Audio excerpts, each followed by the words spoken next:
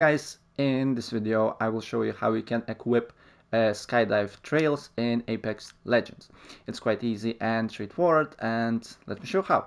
So of course, first of all, load up your game, and then you need to go to loadout. So I'm using PS5 controller, so I just need to press R1 for a few times, but with the mouse you can also hover this thing here and go to loadout, and then you need to go to more, and then under the game's customization you should see Skydive Trails.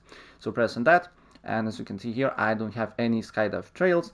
You need to be a diamond or a bigger rank from the last season, and then it will appear diamond skydive trail, master skydive trail, or predator, right?